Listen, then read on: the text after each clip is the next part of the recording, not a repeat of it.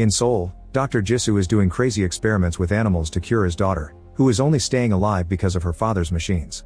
Mutated animals run all over the lab while Jisoo kills his assistant to silence him and use him to test his latest serum. At that moment the authorities storm into the lab to arrest him for having killed over 100 people with his experiments, and when Jisoo injects himself with his serum to prove he's made a big discovery, he's shot down. Suddenly an earthquake hits the area and the entire room starts shaking. Outside all the buildings in the city start going down and soon the lab begins crumbling as well. The authorities immediately run away to save themselves, but Jisoo stays to protect his daughter. The earthquake eventually destroys the entire area, only leaving a desolate wasteland where the city used to be. People begin living together in small villages while foraging for resources, which are very scarce. Water in particular is a problem because it rarely rains. Leaving the settlements is a terrible idea because there are desperate people out there willing to kill for food, so only a few armed men dare to go out to hunt. 3 years after the earthquake, Jiwon is out looking for something to hunt with his bow. He suddenly hears a growling noise and finds a crocodile, so he hides behind a car and lights his arrow on fire to then shoot the beast on its head. The crocodile squirms in pain for a few seconds and goes down. Excited, Jiwon moves to retrieve his prey, but the crocodile suddenly wakes up and comes after him. Jiwon's normal arrows can't pierce the crocodile's skin, so he rushes to hide inside the car, only for the crocodile to insert its head through the window, trying to bite him. At that moment the beast is pulled back by Namsan, who uses a machete to quickly decapitate the crocodile. Afterward the guys take the crocodile back to their village, where they cut it up in small meat chunks and trade them for other supplies. Suna and her grandmother Yeonsu come to pick up some meat too and Jiwon tries to flirt with the girl, but he isn't successful. The quiet morning is suddenly interrupted by a violent gang arriving in an ugly car that crashes against someone's tent. The gang members explain they're looking for a criminal and show a very bad drawing, but nobody knows anything. The criminals decide to capture random villagers that they think look like the drawing, causing a man to try to defend himself. He grabs the gangster by the neck, only for another criminal to cut his arm to make him drop his friend. Next the gangster tries hitting on Suna and when she turns him down, he grabs her by her hair and pushes Yeonsu to the ground. Jiwon soon comes to their defense and a fight ensues. He manages to knock down the first guy but soon the rest of the gang surrounds him and starts beating him up together. Eventually Namsan gets tired of watching and cuts in, expertly beating up all the criminals in just a few moves. A short guy tries to hurt his leg, but for Namsan it's a tickle. Then a guy tries hitting him with a pipe, so Namsan quickly overpowers him and pushes him on his meat table, demanding information. The gangster explains they work for a man named Tiger, whose name Namsan recognizes. He also notices that the gangsters have clean water, so they explain they got it from the only apartment building still standing, where a group of survivors have created a successful self-sufficient community. When the gangsters hear Namsan's name, they immediately recognize him and run away. Sometime later, a group of well-dressed recruiters shows up at the village. They come from the apartment building, and they're looking for families with children in their teens to protect them because children are the future. Suna only accepts to leave for the sake of her grandma. By the time night falls, Suna and Yeonsu are still walking toward the apartment building with the recruiters. When they see someone moving in the dark they rush to hide, but by sending a message with their lantern they confirm it's other recruiters. Both groups continue walking together and Suna befriends a girl from another village called Ju-yi. Eventually Yeonsu's fragile body can't walk anymore and she falls. The same happens to another kid's old father. A recruiter announces there's a medical station nearby, so they can leave the old people there to rest and the recruiters will bring them to the apartment building later. Just a few minutes later, the group finds a few cars waiting for them and Suna gets confused because if these vehicles have always been so close, they could have just carried the old people here. Sergeant Kwan dismisses her comments and Suna notices a weird wart behind his ear. Meanwhile Yeonsu and the old man are taken to a chasm left by the earthquake, where the old man is pushed off the edge and Yeonsu gets stabbed. This is seen by Namsan and Jiwon, who are out hunting. As soon as the recruiters hear them they open fire, so Namsan moves fast and kills them both in seconds, but to his shock, both men just stand back up and start fighting him. Jiwon gets the attention of an enemy by running away and makes him smash his head on cement when he tries to catch him, yet the guy is still alive. It's then revealed these men also have the wart behind their ears. With a plan in mind, Jiwon keeps on fighting and gets his opponent to walk right into one of his animal traps, capturing him. However, the guy just uses a knife to free his foot and goes after Jiwon again, but when he's about to kill him, he's brought down by Yunho, who finally kills the guy for good by decapitating him. Meanwhile Namsan continues to fight the other guy and impales him on a metal rod, but the man just jumps off and tries attacking Namsan from behind. Yunho throws a knife at him to slow him down, then Namsan uses the same knife to decapitate him. Afterward, Jiwon and Namsan give Yeonsu a proper burial and Yunho explains she's trying to reach the apartment building to save the residents and her subordinates. She used to be part of the Air Force and her team would fly over the area to rescue any survivors of the earthquake. One day they found the only building that hadn't collapsed, so they helped the residents clean the area and rebuild the community. While they worked, Jisoo showed up and offered his services as a doctor, but after a few days he showed his true colors. Parents started to complain because their kids wouldn't come back after Jisoo took them, and Yoonho confronted him about it. However, Kwon and the rest of her team were secretly working with Jisoo, which Kwon demonstrated by shooting a friend. The guy just stood up again, and Jisoo said his experiments were humanity's only hope. Furious, Yoonho jumped on the doctor, only to be pulled back by her teammates. A fight ensued, and after knocking a few teammates down, Yoonho tried shooting Jisoo, but Kwon opened fire first. Yoonho had no choice but to jump through the window and run away. After hearing all this, Jiwon and Namsan agree to help Yoonho because they want to rescue Suna too. However, they're going to need a plan to bypass security. Nearby in the ruins of a building, two gangs are making civilians fight to the death for fun and gambling, threatening to kill their loved ones if they don't obey. After another match ends with death, leader Tiger asks the other gang if they have anything else to bet, which triggers an argument that escalates into a violent fight. Both gangs begin killing each other with no mercy, but nobody manages to land a single hit on Tiger, who has the most blood on his hands. One by one the gangsters fall to their deaths, and when there are only a few members left, Namsan arrives with the others and asks for Tiger. It turns out Namsan and Tiger used to be boxing rivals, but Namsan hurt him so badly that Tiger had to quit, and now he wants revenge. Both gangs team up to attack the trio, but thanks to Namsan's and Yoonho's training, it's easy for them to beat up a bunch of street fighters. Jiwon defends himself quite well too and manages to reach the cage to release all the captured civilians. When Namsan easily defeats Tiger in just a few moves, all the other gangsters try to run away, but the team manages to catch a few so Namsan can interrogate them. He asks them where they got the water as he punches them, causing Tiger to confess he's the one who makes deals with the building residents. He brings them children, and in exchange they pay him with clean water, but he's only allowed to pass the barrier on delivery days, so Namsan will have to plan around that. Meanwhile, Suna's group arrives at the apartment building and they're shocked by how well organized it is.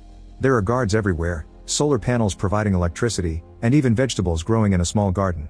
The locals give them a warm welcome, and Jisoo introduces himself as the leader, immediately offering bottles of clean water. Wanting to save some for her grandmother, Suna doesn't drink hers. Then she's assigned an apartment, where she's shocked to find supplies, clean clothes, and even running water.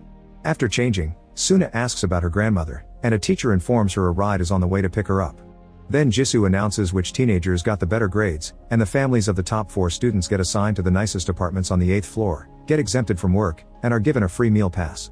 However, when the teachers talk to the students and their families in private, it's revealed that only the children are sent to the 8th floor, while their families are sent to the basement where they must purify the water and bottle it up. They have to work long hours every day, and they aren't allowed to see their kids again. In Jisoo's lab, Kwon eats an entire mouse while the teacher tells Jisoo that Suna and Yoonho are healthy and perfect for the experiments, so Jisoo reminds her to give them water. Afterward, the teacher introduces the girls to the class, and Suna is shocked by how all the other teens are in a constant dazed state and have a scar behind their ears. Suna continues to get suspicious when the teacher begins teaching them about how weak the human body is and how they must evolve to be able to survive without water. Soon the class becomes propaganda about Jisoo being the only savior and their duty to help him. Over lunchtime, everyone is given a bottle of water and the teacher insists it's important to drink it, so Suna decides not to. Jisoo also shows up to give them a speech and chooses Ju Yi as his next helper. Suna asks about his grandmother again and is told she arrived very sick, so she'll be in the medical bay for a few days. When Jisoo reminds her to drink the water, Suna only pretends to do it. Afterward, Jisoo tests his latest serum on Kwon, who is worried about the 2 agents that haven't returned yet. He wishes everyone could carry a serum injection at all times just in case, but Jisoo gives him a vague excuse against it. After Kwon leaves, it's revealed Jisoo is still working on healing his daughter. In the evening, while everyone is asleep, Suna slips out of bed and sneaks around the building. When she hears people coming, she jumps over the balcony to hide just in time. In the basement, the soldiers are trying to send the day workers out to bring the night shift in, but Ju Yi's parents start protesting because they aren't allowed to see their daughter. To avoid a possible riot, Jisoo shows up and brings Ju Yi's parents to his lab, promising they'll see their kid. Back to Suna, she sneaks inside Jisoo's lab and looks at his notes, discovering he's been experimenting with reptiles to make the serum because of their regeneration skills. His first tests were done on younger people, and they all died. Then Suna opens a door and finds Ju Yi connected to a machine through a cut behind her ear. At that moment Jisoo arrives, so Suna rushes to hide. Ju Yi's parents freak out when they see her, so Jisoo tries to explain this is for her own good. Then, to prove he loves kids, he shows them how he's been taking care of his own daughter. The parents are horrified to see only the upper body of the girl is left, and Jisoo is cruelly preserving her in a glass box that keeps her heart beating. Refusing to be part of this, the parents try to disconnect Ju Yi from the machine, but this only makes her have a seizure. Jisoo rushes to help her, but it's too late and sadly Ju Yi dies. Furious, Jisoo repeatedly stabs the father, and when the mother tries to escape, Kwon shoots her. At that moment, Jisoo finally finds Suna and uses her as his next test subject. While connecting her to the machine, he explains he uses teenagers because their pituitary glands have a component he needs, which he transforms into a serum, thanks to the water they drink every day. When he activates the machine, Suna screams in pain. Meanwhile, Namsan and the others arrive in Tiger's truck pretending to bring a delivery. The guard points out it's not delivery day and Tiger is unable to come up with an excuse, so the soldiers get suspicious and check the back of the truck. Suddenly Namsan knocks a guard out and speeds up, ignoring the soldiers opening fire to drive through them and the front gate. Quickly turning the truck, he brings down the watchtower and then crashes the vehicle right into the lobby. Tiger rushes to hide while Namsan, Jiwon, and Yunho open fire with the weapons they took from the gang. Soon a few soldiers come closer, so Yunho beats them down and opens the way for them to take the stairs. After shooting a lock, the trio enters an abandoned room and Yunho is horrified to find her teammates in a cell. When she frees them, she discovers the soldiers are now reptile-like zombies that immediately attack. Namsan quickly sabes Yunho and then the guys open fire to blow a few heads up. There are too many of them though and soon the soldiers come closer for a hand-to-hand fight. Namsan and Jiwon do their best to defend themselves, but Yunho is in shock and can't hurt her friends. Thankfully Jiwon yells at her and makes her snap out of it, so Yunho jumps into action and begins decapitating zombies left and right. Working well as a team, the trio manages to kill all the soldiers until no enemy is left standing. At that moment Jisoo announces through the speakers that he'll let the trio live if they leave now. Using the intercom in the cell area, Namsan replies they won't give up and then destroys the device, hurting Jisoo's ear with the resulting screech. While Jisoo goes back to Suna to retrieve the serum from her body, the trio goes upstairs and blows up a door to kill all the soldiers on the other side. Soon backup arrives, so Namsan tells the others to go find Suna while he takes care of things here. Then Namsan shoots an extinguisher to create a bunch of smoke that he uses as cover while shooting the incoming guards. Once he runs out of bullets, he grabs his machete and goes into the corridor to kill the soldiers face to face, swiftly slashing through them with his machete and even taking their guns to shoot them down. When another group of soldiers comes after him, Namsan uses the weapons from the dead guys to kill them all in seconds. Afterward he goes to the basement and tells the workers to go out and find their children. Meanwhile Yunho and Jiwon also keep shooting soldiers as they make their way upstairs. There are too many of them coming, so Yunho stays to provide cover while Jiwon keeps going up. She combines her shooting and fighting skills to bring them all down, and soon only Kwon is left. She fights him hand to hand, but he's a much better fighter and his body has the serum enhancements, so he's hard to knock down. After lots of struggle, Yunho manages to stab him in the foot and the eye, but Kwon only reveals that underneath his skin he has lizard scales that protect him. Yunho tries attacking again, but Kwon easily overpowers her and stabs her before throwing her off the balcony. On the upper floors, Jiwon checks every room and eventually finds the classroom, where he quickly kills the guard. The teacher tries to hide, but Jiwon takes her hostage so she can show him the way to the lab. Jiwon also tells the students to run, but none of them even blink. On their way out, Jiwon and the teacher are found by Kwon, but Namsan also arrives and takes on the sergeant while the others leave. In the lab, Jisoo injects the new serum into his body and immediately feels sick because Suna didn't drink the water. Warts appear on Jisoo's body as he throws up, but before he can get revenge on Suna, Jiwon arrives with the teacher. Jisoo distracts him by threatening Suna and a soldier attacks Jiwon from behind to knock him down. Then Jisoo orders the teacher and the soldier to put his daughter in the briefcase while he retrieves all the tubes with the serum. Downstairs, Namsan is fighting Kwon. Both of them are incredibly strong and keep throwing each other against various surfaces. Suddenly Kwon grabs Namsan, who uses his opponent's speed and weight to throw him through the window. Kwon keeps on holding onto Namsan to avoid falling, so Namsan impales his neck on the broken glass and decapitates him.